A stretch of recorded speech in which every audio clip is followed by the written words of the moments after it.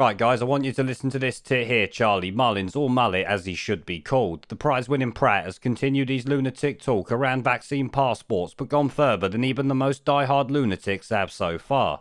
He actually sat there saying he thinks unvaccinated people should not be allowed to walk the streets after talking about customers of his plumbing business needing to have the vaccine before he sees them, which I actually hope will send him bust. But here, enough of me talking shit. Listen to this idiot for yourself.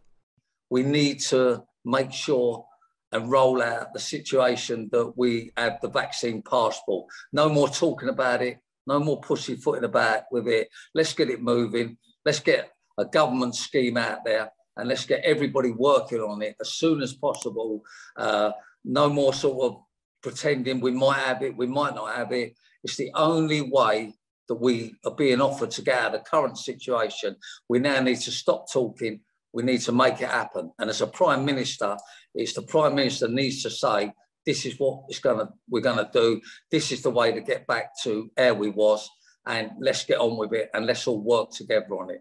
And no more doubting about it. There's no other option. But look, undoubtedly, 2 or 3 months ago, I came up with the idea, no jab, no job. And that's something we're carrying out at Pimlico Plumbers. Nobody's gonna come and work for us unless they've had the vaccine and they've got proof that they've had it.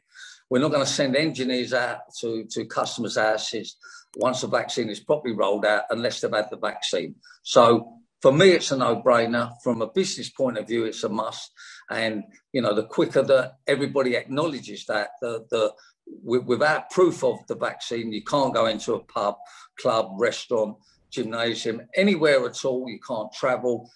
Theatre, you can't even go into work. I mean, personally, I have to say, I don't even think that we should allow people on the streets unless they've had the vaccine.